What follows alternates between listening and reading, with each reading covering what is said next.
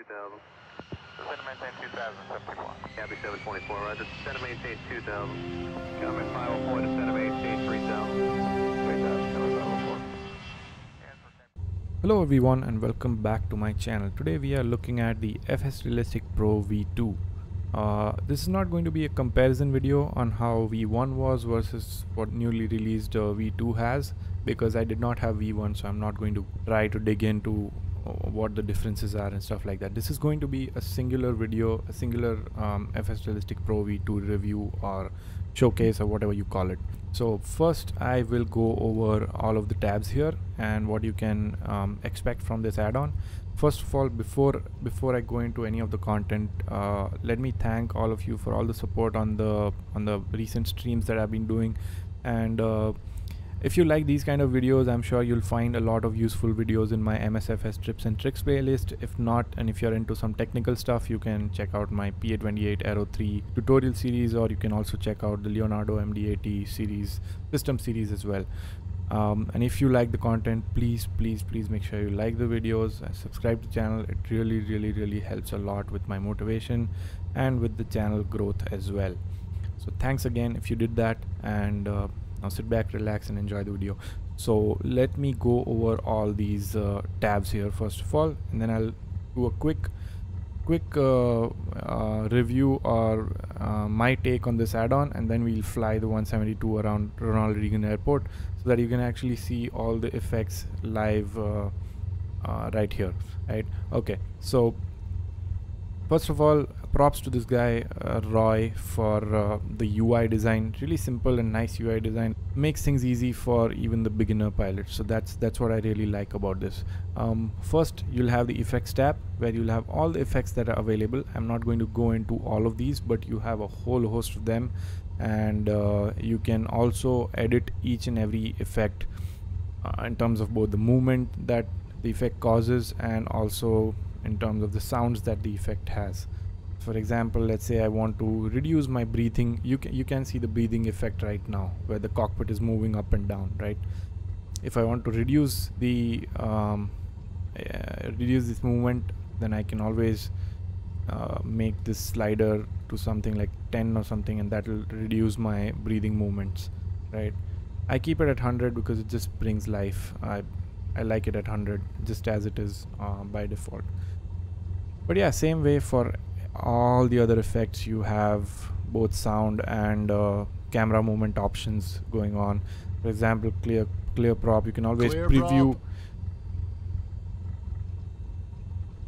Clear prop. You can also preview the effects, the sound effects, using the preview button here for each and every effect. So really well made UI and really well thought out effects, I would say, because these are the small things. I mean, come on, toilet flush, really? But you know, when you hear that sound when the airplane is cruising, a PMDG 737, let's say,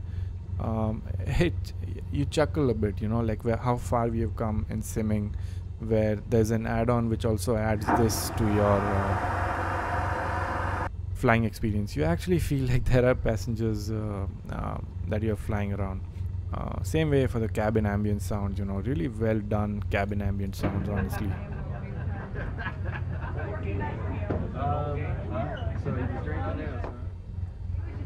Right?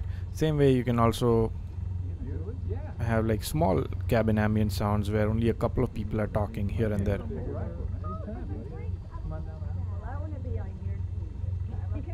Yeah, so yeah, really well made, really well done. I would, so my view on this add-on is that it honestly adds life to MSFS, which wasn't there before. I've been missing all of this on MSFS that was there on Explain, again because of Roy, who developed the FSRealistic add-on for Explain, right? And this was all missing on MSFS. You land at minus 200 feet per minute or you land at minus 500 feet per minute. Did not make a difference. It used to feel the exact same, bland, you know, but now you can actually feel the difference. You can actually feel that you've landed a little bit harder than you should be, right? And that's the difference that this add-on adds. If you pull on the yoke too much, you will feel the difference in your camera movement, so that will tell you that, oh, I might have pulled a bit too much or might have pushed a bit too much. So these are the kind of effects that it adds, along with, you know, these subtle sound effects that when you have the flaps out completely out, it will change the way wind interacts with your airplane and the sound that it makes. So it changes that as well. You can actually feel the power of the engine because of the cockpit vibrating during takeoff. You can also feel the power of the engine in the air when you're idled and you suddenly go full throttle in the Cessna 172, and you'll feel all of this when we actually fly here in a bit. But otherwise, yeah, my take on this add-on is this is an absolute must-have for MSFS. There is literally no doubt. If you're flying on MSFS, if you're even like 10% seriously flying on MSFS, this is an absolute must-have for MSFS, definitely, for sure. Now you have the profile cloud option here, where it'll detect your airplane and it'll give you all the top profiles, top sound and movement profiles that have been generated by some community members here, and you can directly just import them and use them. By default also, I feel like they've done a pretty good job at you know, setting the effects according to your airplane. So honestly, I've used one or two, you know, these effects from the community, and they have worked just fine. So just download whatever is on the top and it'll be just fine. And then if you're flying and you feel that some sound effect is a bit too much or some movement is a bit too much, you can always go back and tweak it and save it to your liking, right? Next, you have the profiles tab, which will show the active profile, whichever one you have downloaded or whichever the default one is loaded right now. Master switch will completely turn off all the effects. You see the breathing has gone and all the effects will be gone as well. And master switch on will obviously enable all of them. Reset to default will reset my profile, which I have loaded, to the default version, which is the Asobo C172 SP Classic.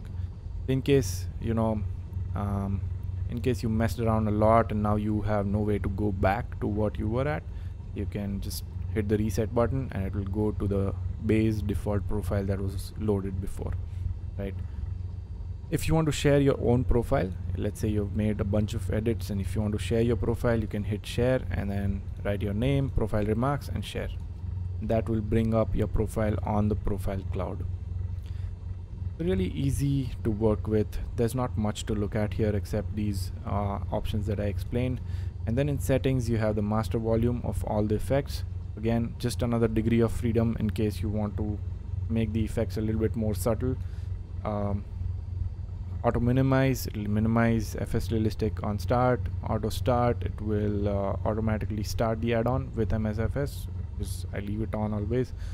Announce connection, this will call out that FSRealistic connected when MSFS starts, so just so that you know that it is connected and there'll be no issues with your effects when you're flying. Mute in background, this basically means that in case you have something else like a browser or something open and MSFS is running in the background, then it will also mute the FSRealistic effects, and it's good to have this enabled so that you don't have these wind ambient sounds and stuff like that when you're trying to watch a video or something in the background, and MSFS is just running, you know, it'll disable your FSRealistic effects that way. And then about tab has just some version information, your license, and all the links that you'll need to get any support or share your feedback. So yeah, really simple and nice UI. Very beginner friendly as well, so if someone is coming into MSFS and he or she buys this add-on, they are not going to be lost. It's all very easy to understand and right there in front of you. Now, without any further ado, let's get into the cockpit of this Cessna 172 and fly it around. I'm going to enable, yeah, we have this enabled, I think, so we are good. I wanted to show you this effect once we are in the air.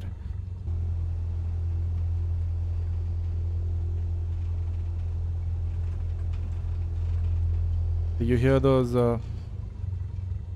subtle squeaky sounds? That's what FSRealistic adds to it. Before it used to be like flying on rails or taxiing on rails, where it's just, you know, moving, floating. You know, let's take off, and you'll see the cabin vibrations, right? You can actually feel the power. And that's ground rumble.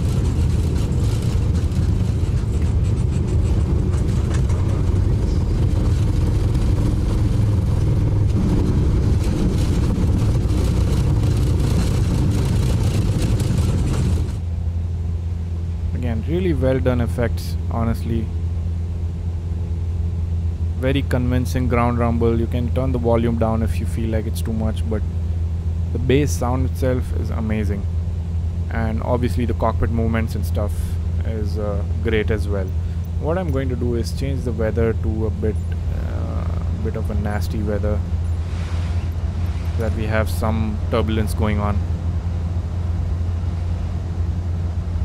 Yeah, I think you should see the plane bounce around quite a bit. So what I was talking about, G-forces impact. So if you, let's say I pulled on the yoke a bit too much, see the sound effect and also the camera movement. It actually makes you feel like, hey, you made a bit too much of a movement on your controls. Same way for the ailerons as well.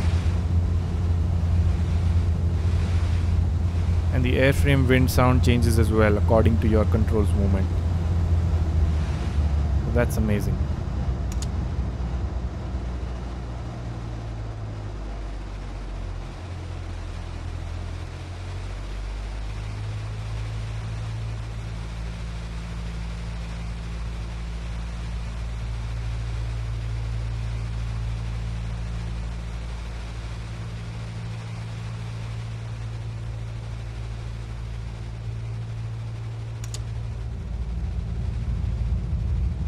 Now when I turn the flaps down, or when I deploy the flaps, you'll see how the sounds have changed, right? See that? That's with flaps. And that is without flaps. Again. With flaps. These are the small details that the add-on adds, and it's almost, you know, unbelievable to believe that MSFS doesn't have it by default, but here we go. So let's do a soft landing first, and then we'll do a hard landing so that you can see the difference between the two. I am on full flaps, so I think it should be good.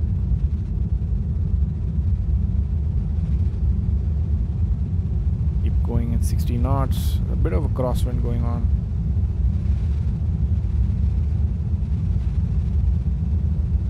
Okay, so let's try to do a soft landing here. We run out of the runway.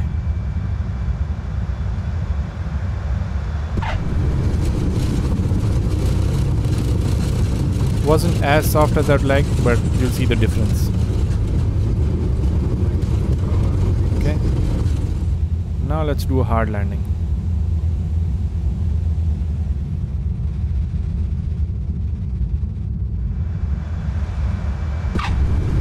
See that?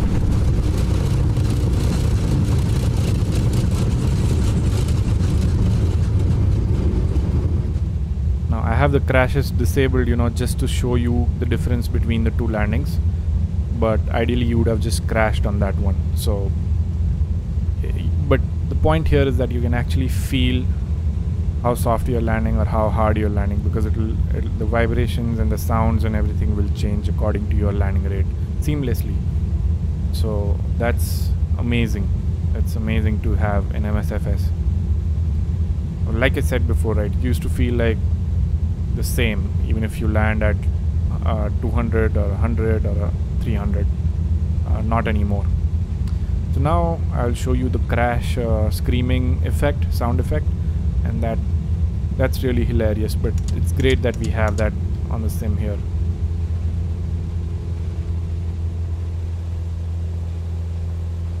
Just taking out the flaps to speed up, and then I'll crash it in some open area.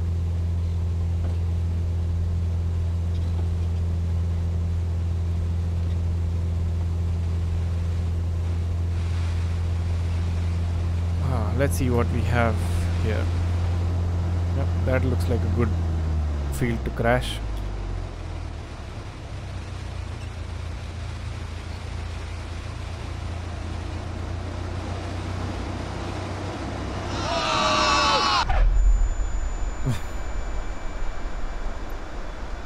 Oh wow, that was a great landing. That was funny. Not sure if sarcasm comes with the add-on as well, or was that unintentional. But anyways, so that was a little showcase of FSRealistic Pro V2. Again, I'd like to say that Roy, this is something that you have gifted to the flight sim community. You have no idea how much of an immersion you have added to, you know, people who actually seriously fly, and even casual flyers, honestly. So a big thanks to Roy for taking the effort to build this add-on.